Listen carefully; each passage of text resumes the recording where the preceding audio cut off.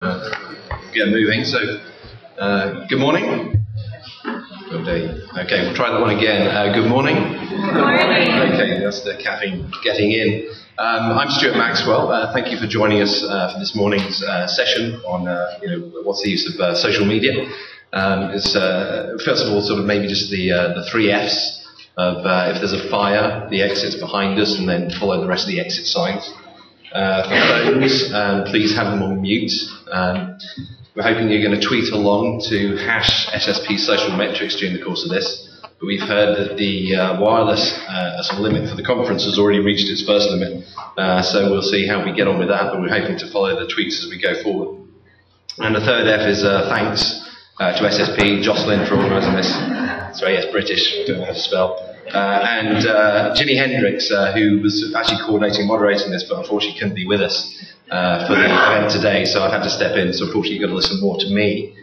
So she's probably obviously too tempted by the Diamond Jubilee celebrations, which just think if we didn't have that sort of little spat in 1775, you could have been enjoying too. So the session this morning is about sort of how publishers can act on social data and insights to develop brands, relationships and products. Joining me today, very lucky, we've got Susan Donovan from Atipod, and Susan is their manager of their sort of solution architects. She's responsible for all their sort of implementations and customizations, and sort of a long experience of developing products, and is doing some great work in social media.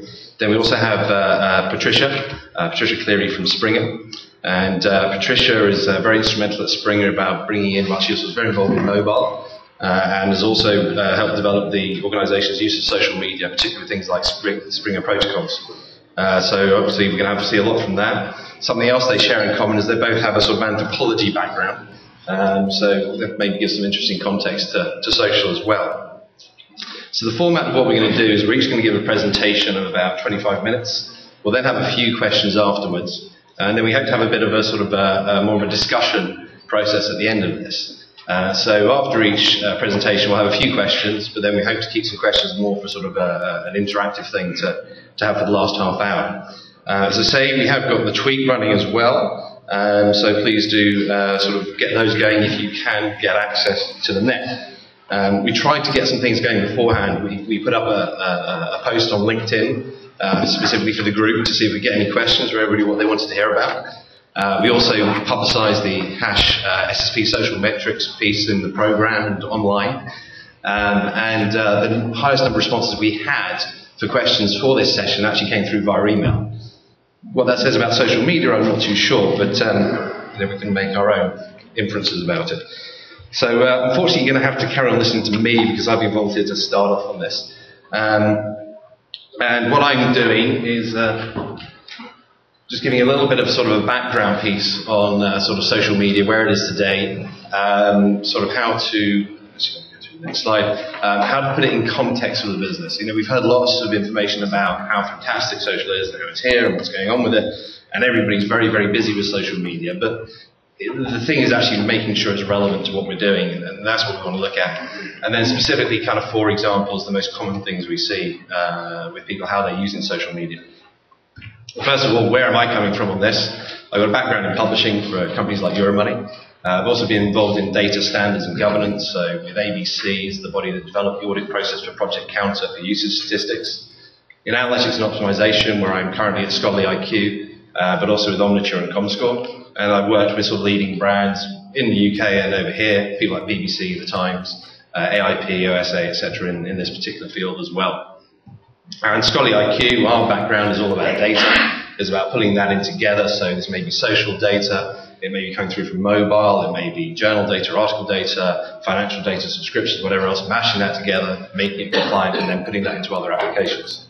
But what I thought I'd first do is start off with a quick clip. You know, how do we start a morning, get a video going, hopefully get the thought processes working. I'm hoping this is going to work. This is a little excerpt from a film out a little while back called Starsuckers. I don't know if anybody's seen it, but it gives an anthropological view, hopefully Susan and Patricia will appreciate it, of sort of social media. So fingers crossed. Tick tock, tick tock. Unless, of course, this is linked on wireless, and then we've got no chance. Welcome to IBAN. That doesn't sound good, does it? Have we all been welcome to IBAN today? Uh-huh. Yeah.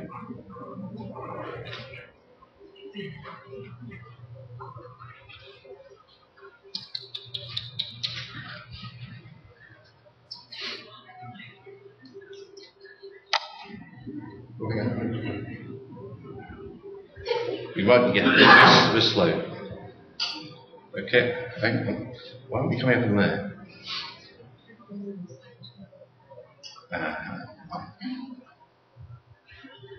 Nope. Nope. Bueller? Anybody?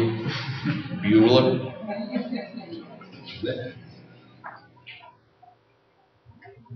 This all worked about an hour ago, just to let you guys know, I promise.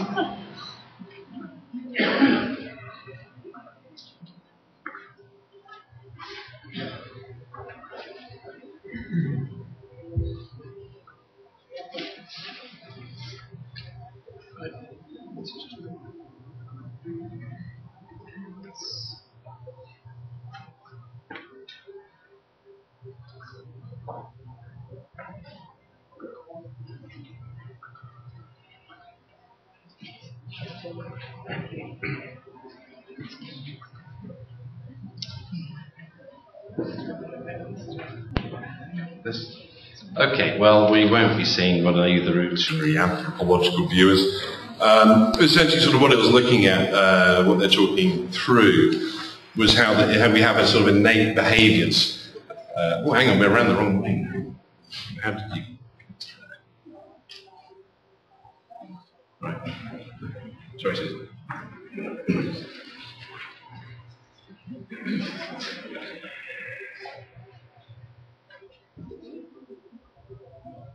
Okay. Essentially, sort of what it was going to be telling you about, in a very interesting animation, trust me, was about sort of how it's kind of innate that we've got certain kind of characteristics. You know, if you go back to sort of early days, you maybe have people who like to form groups, and those that didn't were sort of loners, and they're more likely to get attacked by the saber-toothed tiger and eaten up.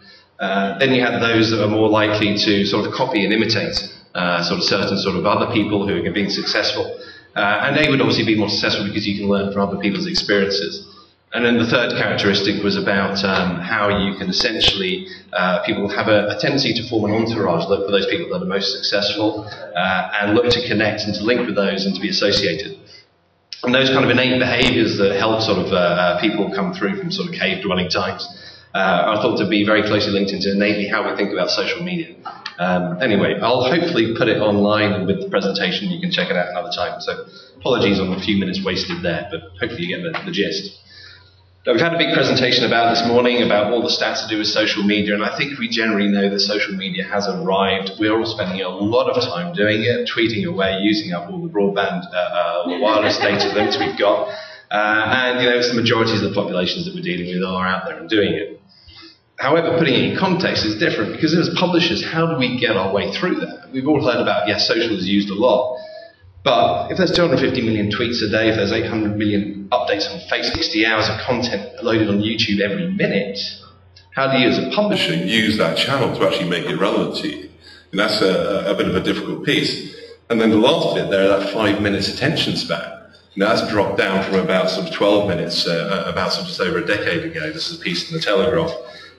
There's research, and things with research is it skewed, who have you asked, all the rest of it, rather than obviously counted. But you know, that 5 minute attention span, if we're jumping that thing about, you know, permanent semi-awareness, we've got a bit of an issue about how we make sure that we get in front of this.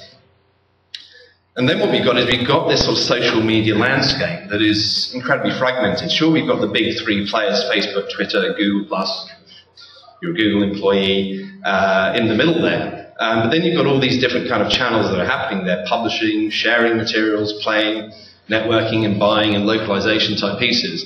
And then there's loads and loads of different sort of social media channels in each of those. So it's a real difficult thing to grasp where we should be and what we should be doing.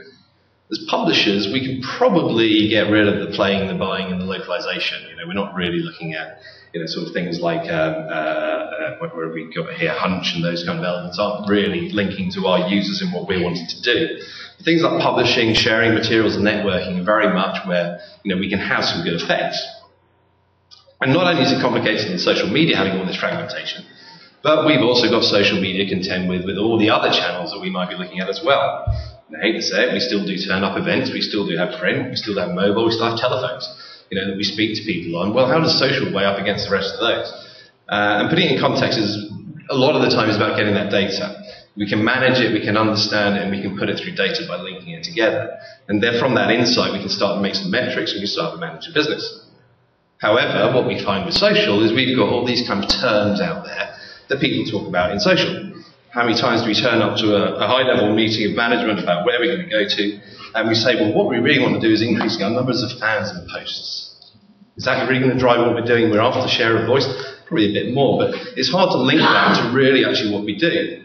Now, if we look at digital metrics, they're getting a little bit closer. We've got leads and traffic and referrals and those kind of things. And then right at the middle, as publishers, we've got subscribers, demographics, average order value, revenue, sales. Well, actually, yeah, that's kind of a bit more about where I want to be. So we've got to think about how we pull that together. And typically, we've got two ways of doing it. One is about integration, and that's some data allows us to link a user, a group, an activity directly through to something online or to revenue or whatever else. And therefore, we can kind of extend the funnel. We can have a look at a direct correlation or attribute about where it links through to that. The second step is where we might have a correlation. So looking at the data here at the bottom, we can't integrate it. We can't say that is directly responsible for that as if it's linked together. However, by looking at things next to each other, we can see that if Twitter activity goes up at this stage, and then we find that our numbers of full text downloads correspondingly increases after that period of time, well, actually, I may be able to make an inference correlating that data together to say that actually Twitter has had an effect. And so it's that kind of insight which is really going to help us drive and understand what's going on. So we want to kind of pull that data together. But before we do that, we might also want to think about the strategy a bit about what do we want. So brand equity, obviously, is a big one that starts off with everybody. So Facebook has launched $110 billion. Our brains are hardwired to make us. Oh, he's come back. Our brains are hardwired to make us know right. It wasn't coming up on the screen. Our brains are hardwired. So, what am I going to? Brand equity. Our brains are hardwired to pay $110 billion for Facebook. Home thing sales are a great price, by the way. Okay, so brand equity, that's one bit. I'm not in the presentation. Brand equity, that's one element. Secondly, research and market insight. We've got loads of tools out there, things like Radian 6 and which are the other ones that are popping out of my head now. There's some from Kantar Media and various other ones there that go and listen to what's going on, and we can pick those up and we can have conversations around those. So we can research what people are thinking about now. We've got PR, obviously, about putting our message out there, and volume. And volume in two ways. Volume is in making our voice louder, but also actually in increasing the amount of sort of people who are aware of us, the traffic that we might get. And then ultimately, at the end, for a lot of people, it's about getting some sales leads, some kind of business opportunities coming through from it, which obviously these things all link into each other to make that effectiveness. Now, when we're thinking about that strategy, we also need to think who's responsible for that, who owns it, and that's a big question for most organizations. So we've got these sort of different ways, we've got these metrics of what we're doing, and okay, what are these for examples? Well, the first one I've got is about the brand. Now, Ford is a big supporter of social media, and they talk about it as being bigger than advertising. What's interesting is that GM has pulled out of it. Two different businesses, both making and selling cars, one goes one way, the other goes the other. Now, they're both doing it for their own reasons. But typically what we look at, if you are an organization talking about the brand and something like Facebook, most organizations will look to put forward something about content, about offers, something that we're giving to somebody, some kind of sort of competition or some kind of app. And that's the sort of engagement that people look at. It's very difficult to do a personal engagement with a motive manufacturer. With people, however, if you're linking to an individual person, the most popular Facebook person on Facebook is M&M, you're looking at some kind of association or status, or some kind of comment, some kind of exclusivity that you have a link with that individual, going back to those sort of innate behaviors. So as a publisher, we might think, okay, well, on our Facebook or social media platforms, as an organization, we might want to give some content if we're linking to a particular publishing company. However, we might have benefits from actually putting our authors or our editors up there on a personal basis and actually driving some form of usage by their own personal sort of experiences, and therefore sort of associating in that way. So two different strategies of what to do. Thirdly, so the second case, customer communication. A pop quiz of anybody who can think of which two films these grabs are from. That's it, network and the conversation. So there you go, those two. And the important thing here is that social media, everybody talks about you've got to listen. So with network, the phrase that goes from that one is, I'm as mad as hell and I'm not taking it anymore. And if you use social media as kind of, we're just going to go out there and shout about what we're doing, you're going to find not much response. So that's kind of what we're looking at within the customer communication. And a quite well-known example of this was JetBlue, who won some awards for their use of sort of Twitter and social media. And this was a case of a chap who tweeted whilst he was going abroad that on his flight he was being charged $50 for a fold-up bicycle that fitted in the same size of a piece of his luggage, which he should be able to take on as his one piece of luggage on it. So that went out. They were listening to it. They were using sort of social media tools for doing it, responded back, changed the policy on it. This was within a 24-hour period, and then we're able to publicize this as how they're responding to things. And that was a great example about what they're doing. So if we're thinking about that, who do we want to listen for? We're listening for people's authors' names, for our editors' names, key people, key staff, our company name. Also, then we want to look at the other side of it. We want to look at our competitors, for what's happening actually in other businesses, because we can do that. It's research. And the thing with a lot of this is that sometimes you can have too much noise coming from a small amount of individuals. So always put it in context and perspective of actually, is this truly representative of everybody? Because if it's 10 people out of 1,000, 10,000, 200,000 customers, it may not be that much of an issue, and it just needs a smaller response. But if we are responding, we need to do it in time. So we need to make sure that we're there actively. We don't let these things kind of run and fester in the background. We make it relevant. And then what you do with these users is you should be able to, with the right responses, build them into advocates. If they're really quite vociferous and they're shouting out a lot about your business or your experiences with that business, if they're not happy in the first place, when you make them happy, they may well actually turn into advocates. So how can we work with that, and how can we build on it? And we can see how that works because we can then track those individuals, we can correlate it back to what else is happening with the business and see if we're actually having an impact. If it is, great, carry on with it. If it's not, then kind of can. The third piece is about SEO. Social media is a fantastic tool for getting into SEO without kind of all the black hat, dark arts that SEO has kind of had a sort of reputation for doing. But if we have a quality piece of content, which as publishers, we are ultimately looking for, we push that out there, and the social applications boost sharing, whether we're putting that out through Dig or something to make that work. And then we're seeing that being built on social platforms, linking to it, people retweeting about it, and it's going out through that sort of social network. We're then building traffic, and as we get those links, we're building our reputation. The links build up, the search engines see us more, we're linked through to more authoritative sources, and therefore we're going to go up in the algorithms. From that, we see our organic traffic boosted, and therefore we're going to see overall on-site social usage. So this is where sort of social will work for actually acting as a sort of marketing campaign and driving more use from what we're doing. And the final piece I want to talk about was about sort of actually traffic to the site. We know we get referrals, how many is another question, but actually we can link this all the way through. And here is a piece of analytics where actually we've got those core usage stats that actually affect our business. At JR1, we look at it on sushi reports of what people are downloading and reporting of usage for their subscriptions. And pretty much 80-90% of the time it's the JR1 that they get those full text downloads. Well, if that's the case about how they're judging our service and our business and our value to them, well, actually, then that's what I want to look at. So therefore, by looking at those links, I should be able to apply a filter, and I say, I want to look at all my JR1s for my articles, for my journals, whatever else it is I've got, but I want to look at that only for traffic coming through from Facebook or Dig or whatever else it is, all those plethora of different social media channels that I've got, and I want to look at it in that context. And by that way, I've really got some metrics that I can then turn around and say, I'm doing this in social media because of this effect, and this is what I'm looking to achieve. So that's kind of sort of where I'm looking at those four examples and how to put that in context. So kind of sort of a number of sort of takeaways just to finish off my piece here. First of all, social media, yes, we know it works for users. We've seen all the numbers, everybody's busy and what's going on. The question is actually, how does it work for you and your business, because that's what we're here for. Secondly is this issue about social media being fragmented. There's all sorts of channels. There's all sorts of different pieces of it, and there's going to be different ones popping up as we go along. They'll come, they'll go, and some will be dominant. There are a few dominants already out there. They get all the attention. But you may find that particular niche ones, Mendeley or academia or whatever else, are going to be more driven for you, because that's particularly where our audience are coming from. The other piece is to put it in terms of the business or the rest of the channels you've got. We all talk about social media. I look through a newspaper every day, and things like Twitter have more mentions in it than any other channel. The press and everything else is focused and obsessed with what's going on social media. Is that right for us? We may be better off organising something like an event where you get your friends together and you have a chat about social media rather than actually all going out on social media. Just a thought.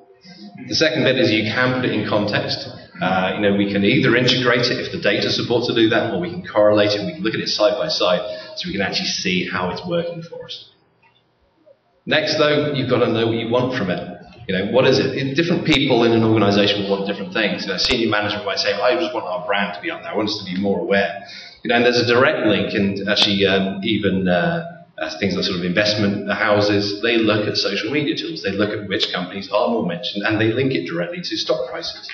They look at how people are feeling about those brands.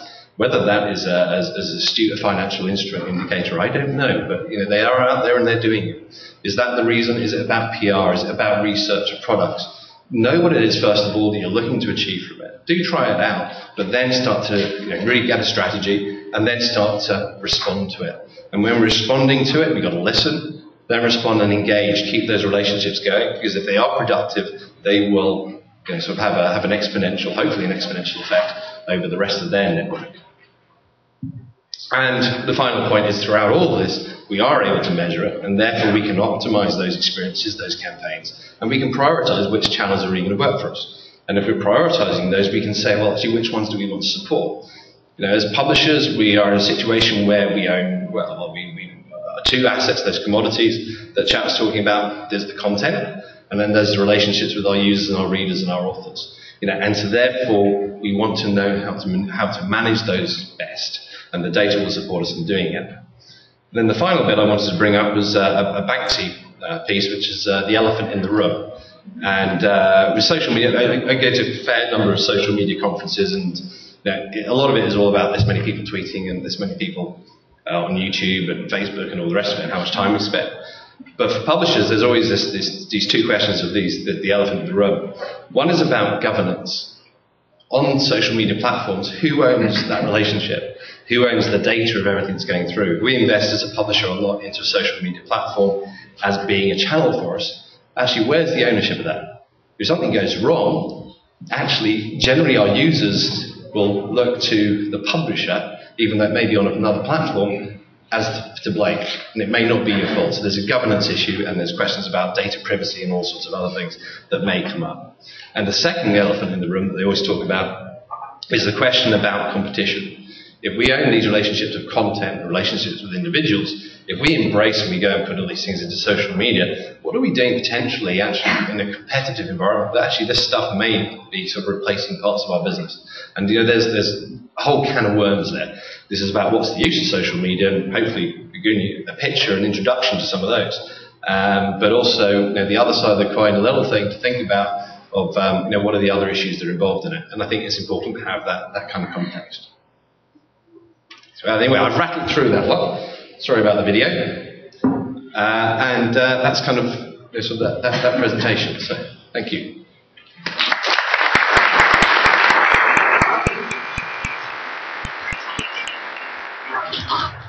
So as I said, any sort of questions? Hopefully sort of a few minutes for those. But we'll hopefully be having a bit more of a sort of a roundtable sort of discussion and panel piece. Yes, please. Hi. So I'm just wondering if you've got obviously, I'm not referring to specific figures, but if you've got a general feel for how much traffic comes from social media sites versus, traditional PubMed, Google Scholar, whatever. The question you asked back on that one is for whom? Because each site is going to find it in a different activity, and that's the whole point. YouTube, for example, now gets more traffic to it from Facebook than it does from Google. That's amazing. It's not like 60% of the traffic to YouTube comes from Facebook. But does that, it's very different to another business. The whole point is you need to manage it. You understand which campaigns, which activities are going to be succeeding that. So if I know I do a bit more on social media at this time, and I'm either integrating it to look through from my links, coming through from that social media page or whatever else, I can see those referrals, so on the traffic side. Alternatively, if I'm monitoring sort of the buzz that's going on in the market, and if I see that increasing over a period of time, and I see that my usage is also correlating to go up as well, then actually I can see that that's some form of success. But the whole thing is about putting it in context of what you're trying to do. We can shout from the rafters, but the whole point is that everybody's going to be in a different boat from where they are. Whether there's an industry trend, I wouldn't like to say, but I think the best thing is to look at your own numbers and then look to say how can I improve that next time. Is that okay? Okay, thank you. Is that everything else? Okay, well then in that case, delighted to hand over to Patricia Cleary. And Patricia's going to be presenting a bit more about how Springer, as a leading international publisher, is managing and is using social media.